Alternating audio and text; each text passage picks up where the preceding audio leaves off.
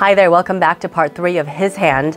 And the Spirit is speaking so spontaneously, even in this one take recording. So now we're in part 3, which I didn't expect. So to recap, we looked at the power of words spoken, the ones that you speak, the ones that are spoken about you, the ones that Father God prophesies over you, His final word.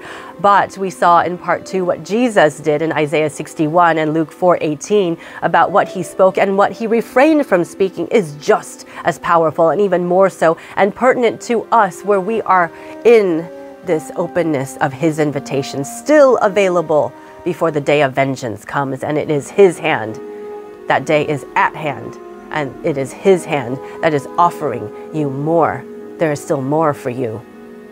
So I was led to decree it is spring, coming summer to those that are His own by wearing yellow in obedience before I started shooting. So receive this spring, a joyousness, a strength, because what He is now speaking in this part 3 has a lot to do with what He's preparing, because it is His righteous justice that He wants to bring for you. Despite whatever resistance has been mounting against you, He will charge like a bull and mow the enemy down for you. Are you consecrated? Are you waiting on Him and Him alone? Stand strong, stand alone if you must, because you are never truly by yourself, because the King of glory is within, and He is maneuvering as Father leads to bring the enemy down. And I speak this in Jesus' name. So I say, let the loyal kingdom of God luminaries light your way. They are what the heavens are speaking. They are the angels of pure light that I am unleashing all about you and for you to fulfill the prophecy over your life. Do not let your crown be removed. Your calling is sure. Only you can relinquish it. Do not let others sully you or compromise your calling. Stay true, because Father God is true to you. And He just gave me a prose before I started shooting these 3. And, maybe I'll release more of these imprecatory prayer proses that He's given me. But this one is interesting, and I'm reading it from my notebook now because it's super fresh, and it's called Cross the Heart. Cross the Heart. For when I awoke today, I felt something across my heart. So those all have to be relinquished to Him, for Him to speak in my heart wisdom, for me to share anything. And this is what He gave. This is the prose called Cross the Heart. Extreme seems so to the human mind. Extreme to pour out every last drop in love with humanity, when most will take the totality of you, O King, in parts and pieces, due to limited scope of willingness and shallow understanding. But hubris says, not so, true, so true. You don't know what my King did was necessary, absolutely, to absolve you and me of the extent of the creeping, the subtle, and over time. Seething network shadowing, penetrating true life. So sly and slow, pervasive the evil, the friends.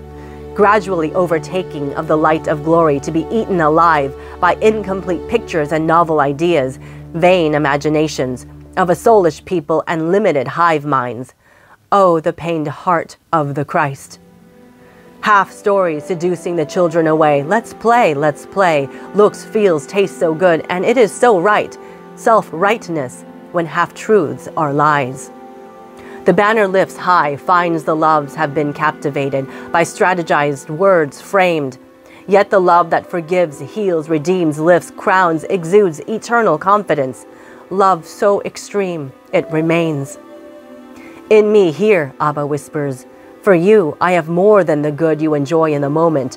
Perceptions are not my truth. Father, move us, change the hearts of kings. Bring us back to you in completion, manifestation of the Spirit. Movement into the sweet place where all enticement shall cease, and the harmony of heaven's heart rings. Oneness. Lion loves the lambs.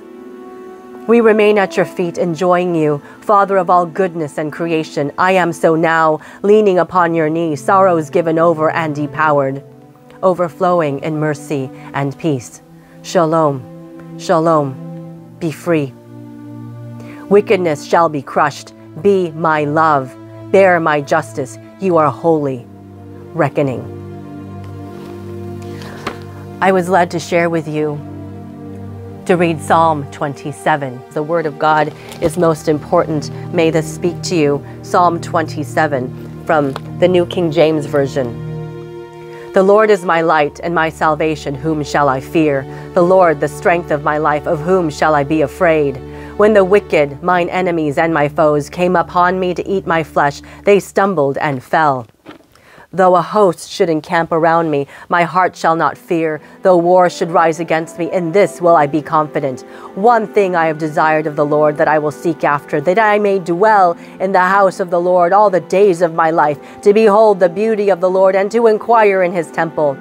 For in the time of trouble he shall hide me in his pavilion. In the secret of his tabernacle he shall hide me. He shall set me upon a rock.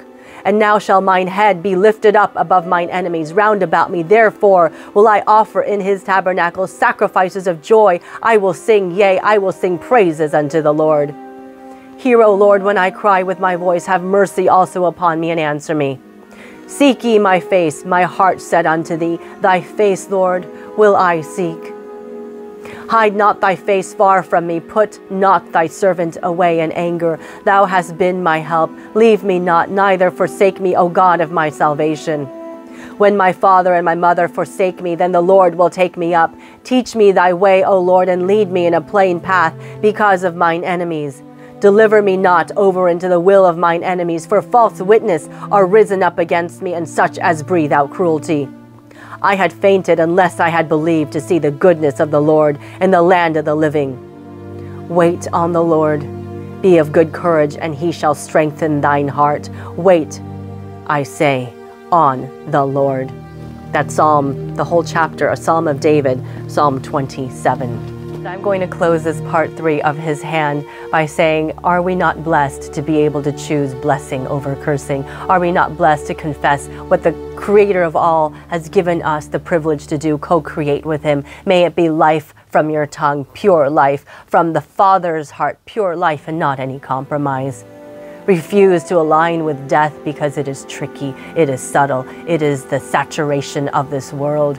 But be set apart, consecrate, for in that his own will be delivered, they will be healed, and they will walk in signs, miracles, and wonders. Do not despair. For spring, he says, is prophesied, and summer is coming, and the Savior of all will bring to repentance all against you, and will bring into redemption all that are with him. Do not despair, but delight in the Lord. May the joy of the Lord be your strength. I am Jane Justice Park, and I thank you for choosing your words with humility in all spirit to guide you into all truth. For your words bear witness of the kingdom of light and the Savior who overcame death so that we might live forever eternally while that invitation is still open. His hand is moving for you, has your back, and girds you, covers you, and surrounds you. Holy firewall from heaven that I've been given, I release unto you. Be blessed. Be blessed. Be blessed. May the joy of the Lord be your strength, and that your words are in alignment, in allegiance, and that you will find true peace.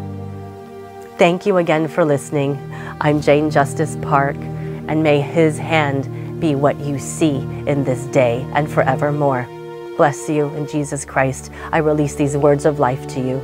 See you next time. Bye-bye.